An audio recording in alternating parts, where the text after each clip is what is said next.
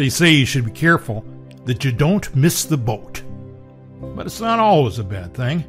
It wasn't with my grandmother's family.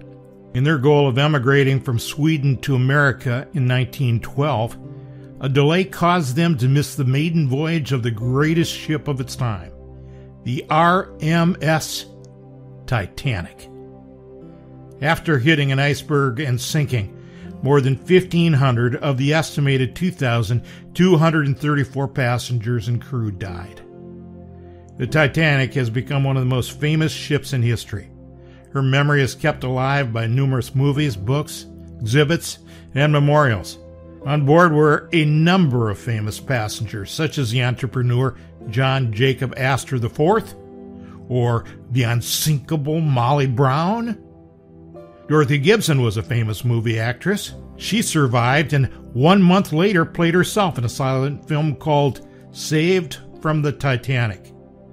Violet Constance Jessup was an ocean liner stewardess and nurse who survived the sinking of the Titanic.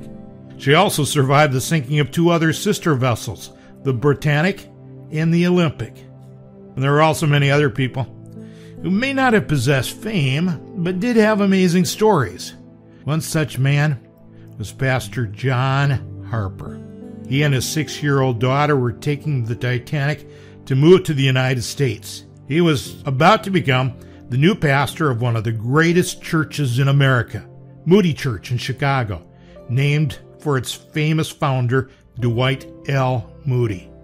Harper pastored 2 churches in Glasgow and London, and was known as an engaging preacher and an effective evangelist. A peer said he was a great open-air preacher and could always command large and appreciative audiences. He could deal with all kinds of interrupters. His great and intelligent grasp of Bible truths enabling him to successfully combat all assailants. When the Titanic hit the iceberg, Harper quickly led his daughter to a lifeboat. Since he was a widower, he may have been allowed to join her, but instead decided to stay on board for one final mission, to tell as many as possible that they could be ready for death, if only they would trust in Jesus Christ as their Savior and Lord. He shared this message with groups and individuals as the boat continued to submerge. As they sank further, Harper was heard shouting, "Women, children, and the unsaved into the lifeboats." When the offer of salvation was rejected by a man, John Harper gave him his own life vest, saying, "You need this more than I do." Up until the last moment on the ship, Harper pleaded with people to give their lives to Jesus. As the ship disappeared beneath the surface, hundreds were left floundering above with little chance for rescue. Harper struggled through hypothermia to swim to as many people as he could, telling them to turn to Jesus. One survivor recounted his own conversation with Harper in the middle of the frigid Atlantic. Harper swam up to him, twice challenging him with a biblical invitation to believe in the Lord Jesus Christ, and thou shalt be saved. He rejected the offer once. He had given the second chance, and with miles of water beneath his feet, the man gave his life to Christ.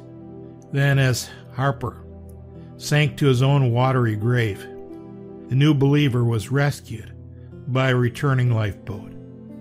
Years later, at an Ontario meeting of survivors, he stated, "I am the last convert of John Harper."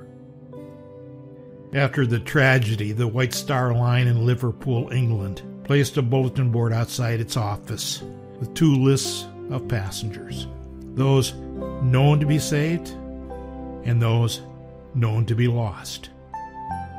John Harper's name was on the second list, but he wasn't really lost. On the day he trusted in Christ, he had been saved and given eternal life, and his last moments on earth were spent on a titanic effort to bring others to heaven with him.